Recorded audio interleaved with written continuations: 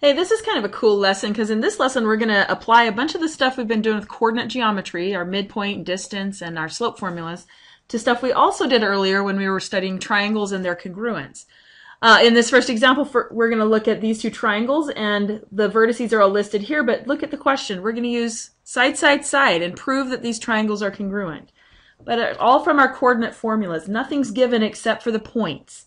So the most important thing on these is to be really organized. You do have to look at this as a proof, which means your organization and making it easy for other people to read is important. So to help you out with that, we're going to build a table. Our job is to use side, side, side. So we're going to be calculating the lengths of every side in these triangles. So let's build a table that we can put our answers in. Let's have one here for triangle ABC. And in one part of this, we're going to list the sides. And then we'll split this and we'll list the lengths for those sides. And then let's do a similar table over here for triangle JKL. In column 1, we'll put the side name, and then in column 2, we'll put the length that we find. All right, so if you're ready to go, I am. Let's start out with AB, side AB. And if side AB has a match, then it's going to be side JK. So let's stop there and let's calculate those. Look over here in the triangle. I found side AB right here. To calculate its length, I'm going to use the distance formula. So our strategy has been, and it still is, to build a right triangle around that. Count the rise and the run number. 1, 2, 3, 4. Let me just make a note. That's 4. And then 2 here. So it's a 4 and a 2 that I want to use in my distance formula. You'll remember that that's where I'm going to take the square root of 4 plus 2 being squared and figure out what that is. So the square root of 4 plus 2 squareds. 4 squared is 16 and 2 squared is 4. So that's the square root of 20. That's our AB distance. All right, so I'm going to put the square root of 20. I'm not going to worry about the decimal. My job is to figure out if it's the same for JK. So on JK, I'm going to do the same story here. So looking at my graph, when I build my right triangle for JK, how far over is it? And up, build that there. So it's 1, 2, 3, 4 over and 2 up. It's exactly the same numbers. So I'm going to get 4 and 2 in there, 2 and 4, either way. The 4 and the 2, and so I get the same exact answer, radical 20, square root of 20 for that one. So you'll notice that AB and JK are congruent. Let me add tick marks here. AB matches JK. Same goes for the other set. So let's take the next set for B to C. B to C, on my first triangle, it's going to have a match of J to K, or sorry, of K to L. Let me say it right. K to L. Let me write it right. Having trouble. I've been doing this too much. All right, and the same thing's going to apply on this one. I'm going to see if I can build a right triangle that they'll match. So looking at BC, if we go over and we look down, from B to C, looks like it's 3 for the horizontal and just 1 for that vertical.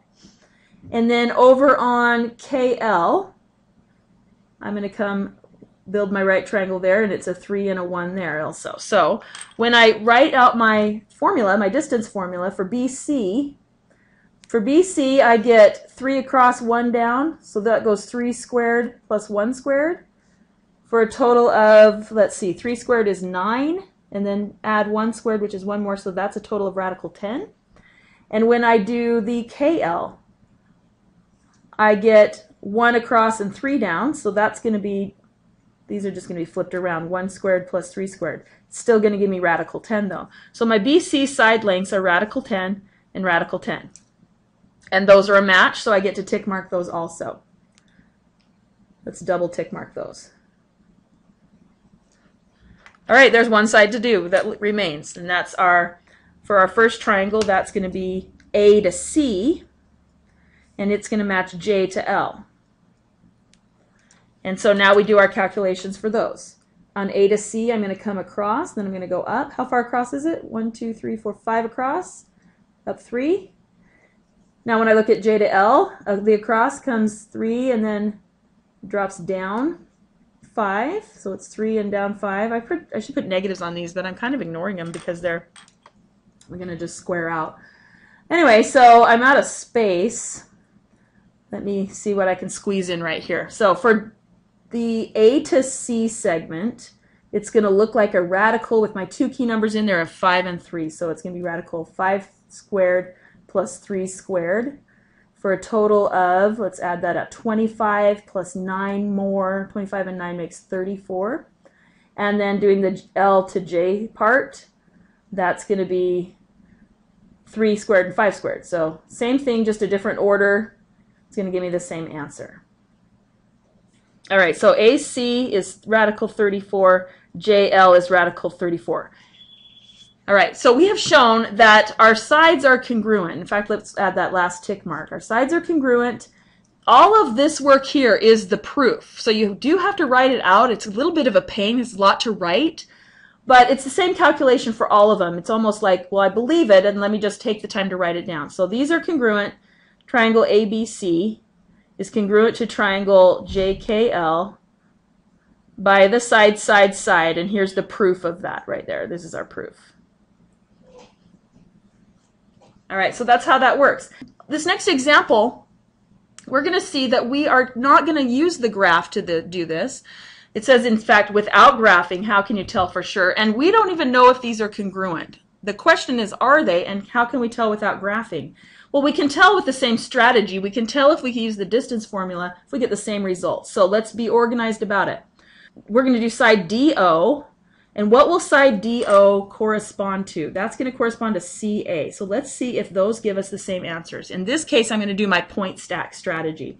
So for D, I've got 2, -8. And for O, I've got 6, -7. Over here for CA, I've got 2, 10. And A is listed as 6 and 9. Those are my point stacks. So I'm going to subtract those and find out what my key numbers in the Pythagorean theorem should be.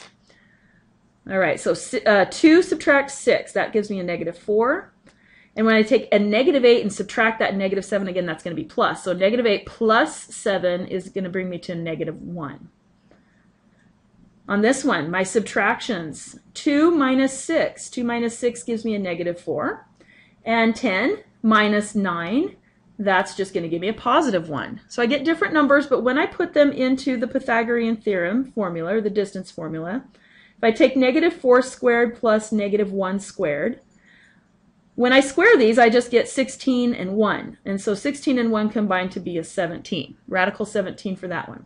On CA, it's the same story. It's a -4 squared plus a +1 squared. When I square those, I also get 16 and 1. Those combine to make a 17. So what I know right now is that DO segment is congruent to the CA segment. What about the other ones? We do the same thing for the other sets. So let's go ahead and check out OG. If I do OG, and what would it match? It'd be AT. And I do the same stacking thing. For OG, let's put O here at 6, -7 is 4, -2. And I'm going to subtract those. Let me list my other ones here first. It's 6, 9, and for T, 4, 4. Okay, so I'm going to subtract these, and let's see what our results are. 6 minus 4 is 2. -7 plus 2, that's going to be -5. And on the difference here, I get 6 minus 4 is 2, and 9 minus 4 is 5. So I'm thinking I'm going to get these to match also, but let's prove it. So O to G, that's a radical 2 squared plus -5 squared. If we simplify that, 2 squared is 4, and then that's 25 more, so a total of 29 under that radical. AT is going to be the same. 2 squared plus 5 squared, that's still radical 29. All right, so we have just proven that OG is congruent to AT. Now, there's one more side to do. So far, we've got a side and a side. One more side to do, and this one's for you to try on your own. So pause the video and come back to me, see if we got the same result, and we'll decide, are these congruent triangles or not? All right, how about we compare some answers here?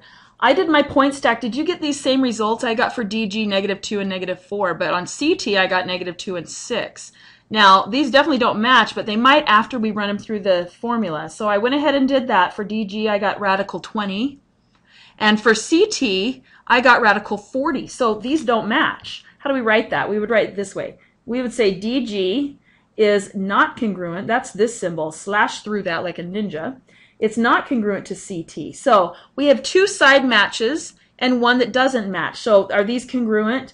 We would say no. So triangle DOG is not congruent to triangle CAT. And without graphing, we've proved it. It's a lot to do. You really need to stay organized so that people can follow your thinking. Now this example has a little bit of a different flavor. On this one, we're going to classify what kind of a triangle we get. So do a quick plot of these points. Pause the video right now and plot these points. Come back and make sure you have the same thing I have. All right, if you're back with me, I hope you drew the triangle also. This is what I came up with it all labeled. We have to classify it as scalene, isosceles, or equilateral. So we have to see if the sides have any option to tick mark these. Do we have any equal sides? Let's find the three distances. So let's start out with M to A. And let me do a point stack here. So M and A on my point stack is 3, -8, with A at 9, 2. I'm going to subtract those and get my key numbers. So 3 minus 9, that's -6. And -8 minus 2 is -10. So our distance from M to A would come out with our Pythagorean theorem or distance formula is -6 squared plus -10 squared, all under that square root. That looks like a 36 and a 100. So this is going to be a root 136. Let me put that in my picture. That's square root of 136. Now, what do we get if we do the this side, A to X? So let me point stack that also. If I'm going from A with 9, 2 and X with -1, 8, let's see what we come up with. If I subtract that, 9 minus -1 is going to give me a 10. And 2 minus 8 gives me a -6. This looks pretty good. So our AX distance is this square root again with 10 squared added to -6 squared. That's going to give me 136 again. So A to X is also 136 under the radical. So far I have two sides the same. Do I have a third? Can I call this equilateral? It doesn't look like it, but we're going to have to justify, so let's prove it. All right, so we're going from M to X. Let's do a point stack for MX. M is 3, -8, and X is -1, 8. Subtract them. 3 minus -1 is 4, and -8 minus 8 is -16. So our MX distance looks like 4 squared plus -16 squared. You might want to calculate on that one, -16 squared. I think it's a 256, but tell me tomorrow if I'm wrong on that because I'm going with it. 256 added to 16. This is not easy for me. Okay, it's looking like 200 and how does 72 sound? All still under the radical. Now, is radical 272 the same? It's not. So we have two sides the same. Here's our justification. This is the answer would be isosceles. Cool. All right, now we have to find the slope of every side also. Now here's the good news. We've really done most of the work. When we did our point stacks here, we know those key numbers. So for the slope of each one of these, I'm just going to steal the work I did up here. For example, for MA's slope, let me write the side and the slope here. The side and the slope. For MA's slope, here's MA, I look back to where I did M and A, and remember one of these numbers is a rise and one of them is a run. The rise is from the Y's, so I'm going to just make a slope number out of this. It's -10 over -6. -10 goes over -6. What does that become? If I simplify that, that becomes a positive, and 10 over 6. I can divide both of those by 2. Let me do that, so it's +5 over 3. Do the same for the other ones. For AX, here's my numbers already right here. So here is my rise and my run. Let's go ahead and make a fraction out of those. So it's a -6 as the rise, and the run is +10. When I simplify, it's still negative.